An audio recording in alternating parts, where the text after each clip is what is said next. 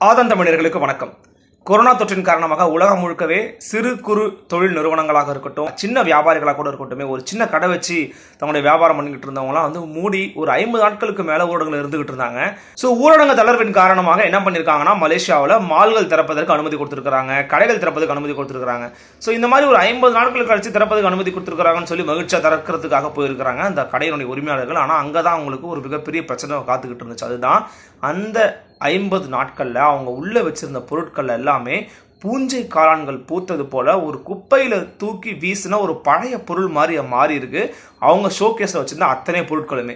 மலேசியாவில் இருக்கக்கூடிய பிரபல ஒரு மால் தான் மெட்ரோ ஜெயா மால். அந்த மெட்ரோ ஜெயா மால்ல இருந்த ஒரு சில கடைகள்ல பாத்தீங்கன்னா ஏசி ரூம்லயே வச்சிருந்தாங்க இந்த தோலால் செய்யப்பட்ட பொருட்கள். உதாரணத்துக்கு ஹேண்ட்பேக்கா இருக்கட்டும், ஷூஸா இருக்கட்டும், அப்புறம் தோல் பைகளா இருக்கட்டும், எல்லாமே என்ன ஆயிருக்கு அப்படின்னு பாத்தீங்கன்னா பூஞ்சை காளான்கள் பூத்து போய் ரொம்ப குப்பையில போய் வீசப்பட்ட ஒரு பழைய பொருள் மாதிரி காட்சி அளிச்சிருக்கு.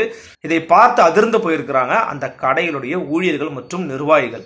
உடனே என்ன பண்ணிருக்காங்கன்னா, சுத்தம் பண்ணி அதை ஒரு புதிய பொருளாக மாற்றி விற்பனையாக வச்சிருக்கிறாங்க.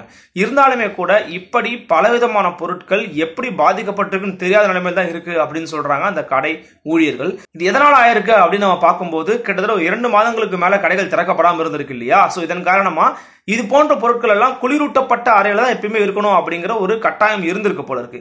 சோ இதன் காரணமா இந்த குளிரூட்டப்பட்ட அறையில இல்லாம இருந்திருக்கு இத்தனால. ஏன்னா ஏசி போட்டிருக்க மாட்டாங்க, எந்த விதமான ஆட்களும் வந்திருக்க மாட்டாங்க. இதன் காரணமாக காற்றில் இருக்கக்கூடிய தூசி மற்றும் ஏசி இல்லாத நிலைமை, இந்த சீதோஷ நிலையெல்லாம் ஒத்துக்காததுனால அந்த பொருட்கள் எல்லாம் உப்பு பூத்தார் போல, பூஞ்சை பூத்தார் போல மாறி அசிங்கமா காட்சியளிச்சிருக்கு. நமக்கு இதுல இருந்து என்ன தெரிஞ்சுக்க வேண்டிய விஷயம் கேட்டீங்கன்னா, நிச்சயமாக ஊரடங்கிற்கு பிறகு தமிழகத்திலும் இந்தியாவிலும் மால்கள் திறக்கப்படும் இல்லையா? அப்ப திறக்கப்படும் போது அந்த நிர்வாகிகள் ஊழியர்கள் இதுல கண்டிப்பா கவனம் செலுத்தணும். அதே போல தமிழ்நாட்டிலுமே கூட பாத்தீங்கன்னா பல மால்கள் இருக்கு. அந்த மால்கள் அனைத்துமே எப்போதுமே 24 ஹவர்ஸ் ஏசி சர்வீஸ்ல தான் இருப்பாங்க. சோ ஏசி போடாதனால பொருட்கள் எப்படி இருக்கு அப்படிங்கிறது தெரியாது, பொருட்களின் தரம் குறைந்திருக்கா அப்படிங்கிறது தெரியாது.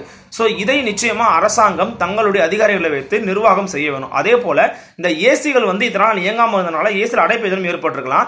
அந்த ஏசியை திடீர்னு பல மாசங்களுக்கு கழிச்சு நம்ம ஆன் பண்ணோம் அப்படின்னா அதுல இருந்து ஏதேனும் வாயுக்கள் மக்களுக்கு கூட பாதிப்பு ஏற்படுத்தலாம். சோ இந்த விஷயங்களையும் அந்த கடை ஊழியர்கள், கடை நிர்வாகிகள் சரிவர பராமரிச்சு எல்லாம் பழைய நிலைமைக்கு வந்துருச்சு, எல்லாமே ஓகேவா இருக்கு அப்படின்னு சொன்ன பிறகு மக்கள் அங்க பர்ச்சேஸ் பண்றதுக்கு அனுமதி கொடுக்கலாம். இந்த யோசனையும் பொதுவாக சமூக வலைதளங்கள்ல அனைத்து வல்லுநர்களும் முன்வச்சிட்டு வர ஒரு கோரிக்கையா இருக்கு.